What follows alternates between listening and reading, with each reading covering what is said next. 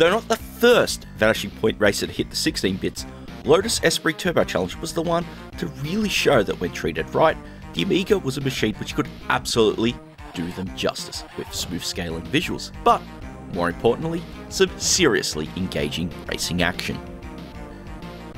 Which is especially important looking back at what came before, with those conversions of big name hits which well and truly left many a fan feeling quite disappointed at how they turned out.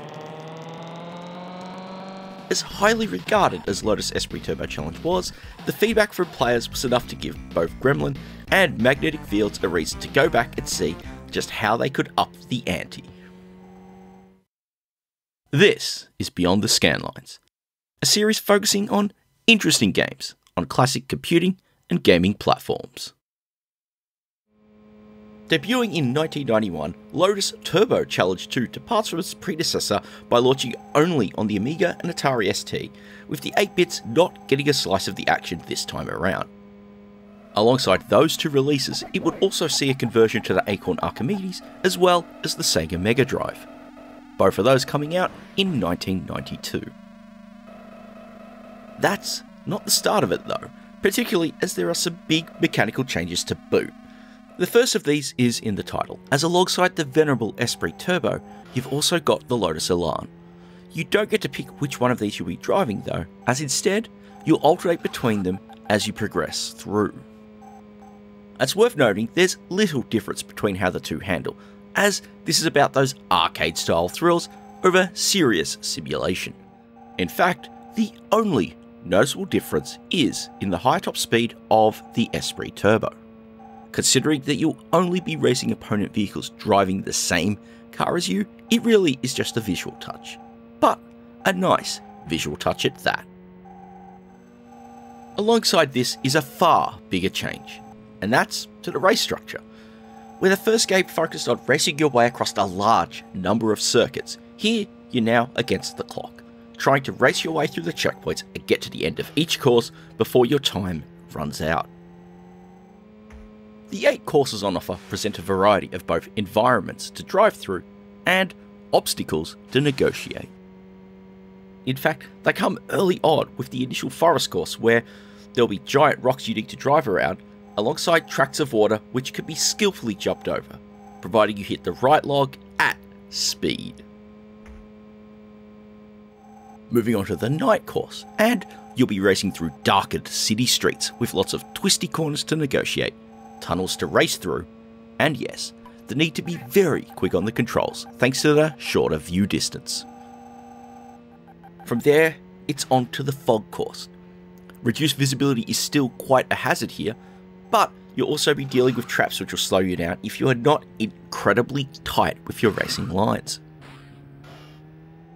Reduced visibility isn't much of a problem for the snow course, though you will need to contest with slipping around corners thanks to the reduced traction of the icy roads. You get a similar problem with the desert course. This time your traction is reduced from the sandy roads, which makes negotiating the debris and obstacles on the road ahead that touch trickier as a result. Returning to more civilized conditions, and the motorway course makes things tough with the split road, introducing oncoming traffic, and yes, the occasional truck crossing your way. Of course, if you could sneak under those trailers, you do get a nice little surprise. Things do get mucky once again with the marsh course, which kind of feels like a combination of the forest course for its water traps and visibility, alongside the other obstacles introduced in the fog course. It's quite the tough one to negotiate at this point in the game. The final course puts you driving inside a storm.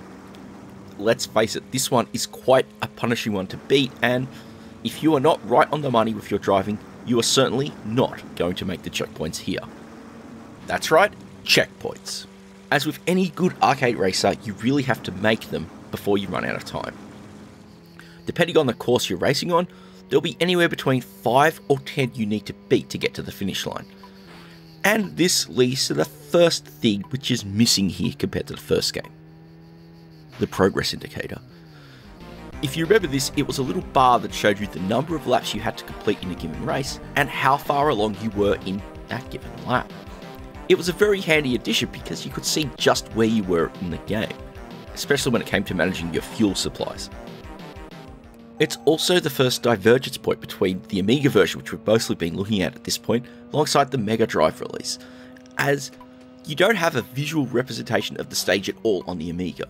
Prior to starting it, you're given a general environmental image showing off the stage. On the Mega Drive version, this screen is reworked to include a course map. This map is also broken up to show the checkpoints, allowing you to get a lay of the land prior to starting the stage. At the end, regardless of whether you've run out of time or completed the course, you'll get your progress shown, and it's a great way to see just how close you were to the next checkpoint if you encountered the dreaded game over. While most checkpoint races require you to complete an entire run in a single playthrough, Lotus Turbo Challenge II gives you one great conceit here. At the start screen of each course, you'll be given a level password. Entering this in on the main menu prior to starting a game, and when you start, you'll be whisked away right to that course. You're not going to need to play through the rest of the game to get up to that point. These passcodes offer a few other surprises to hand as well. Cheat codes, which can halt the timer. Ones allow you to continue to the next course, even if you run out of time. There's even some cool surprises in there. The Mega Drive one has a code which offers you a significant speed boost to your driving speed. And on the Amiga, you've got a quick throwback into the past, playing a tribute to Duck Shoot, another of Sean Suffolk's early 8-bit releases. Other than the password options, from this screen things do differ a bit between the two releases. On the Mega Drive you can set your number of players, enter their names, set your choice of automatic or manual gears, and also see how the gamepad is configured. Alongside most of these options, the Amiga version allows you to set your preference for your acceleration control, either by pushing the joystick up or by holding down the fire button. As with the first game, for me the latter is the better choice by far, in that it feels far more flexible when it comes to handling corners, amongst other reasons as well. The next one is something I'm unable to show, and that's the multiplayer options. Split screen 2-player mode returns, just like in the first game, but this time around, you have the ability to link up computers using a null modem cable. Now this isn't just between Amiga and Amiga, but you can go Amiga to Atari ST and consequently on the ST version, ST to ST. From 2 players each having a full screen view to 4 players being split across both machines.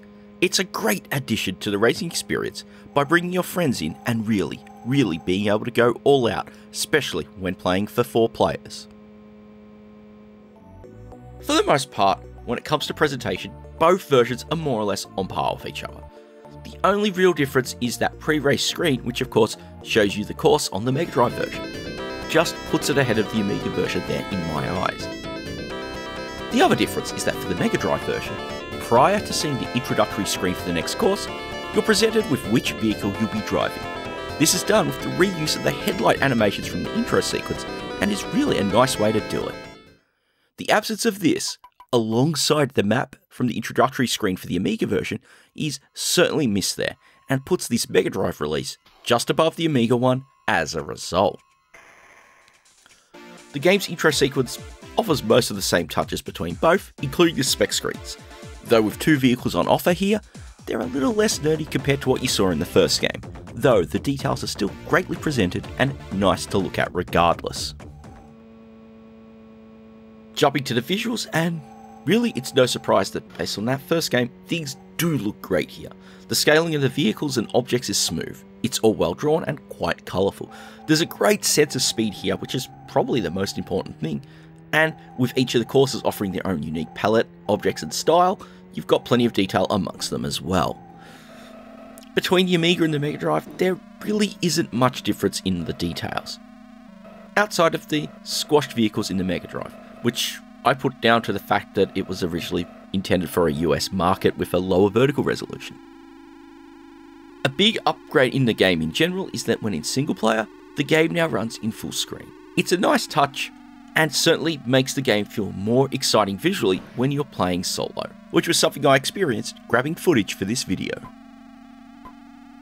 Moving on to sound, and the Amiga version is really known for its great work by Barry Leach here, and honestly it's kind of a shame the music is only constrained to the front end intro, and of course the introductory screens for each course, which play a nice little snippet of music to sort of get you in the mood for that race. As once you get into the game, it's all just sound effects and speech. It's not really an issue per se, but after being introduced to the game with some great music to listen to, its absence is well and truly missed, especially when you consider that music was available in the first game during races. That being said, the engine and environment audio really does the job here. It's nice and atmospheric, the sounds are great, and it gives you that feeling of being on the road in those kind of places, especially when in the tunnel sections that you'll see in the night and motorway courses, you get that slight bit of echo driving through them, which really adds to detail as well. On the Mega Drive side of the fence though, it's a little more limited. On the Amiga, the audio took really good advantage of the Amiga's digital audio capabilities, and the Yamaha hardware in the Mega Drive isn't quite as capable, and it shows.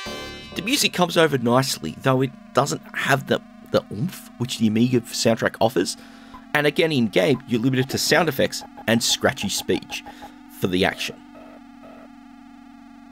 One last detail is really the controls, and both games do feel absolutely solid here. The controls are tight and responsive, though giving you that momentum and weight that these cars offer, and it does, mean you have to be careful when taking corners, slowing down and trying to bank in early to make sure you don't run off and bash into signs and lose precious seconds. When a studio releases a title which became as big a hit as the first Lotus Esprit Turbo Challenge was for Gremlin, the challenges of what needed to be done to make a follow-up as engaging and fresh to play was certainly not one that could be considered easy. But at the end of the day, the team at Magnetic Fields certainly pulled it off.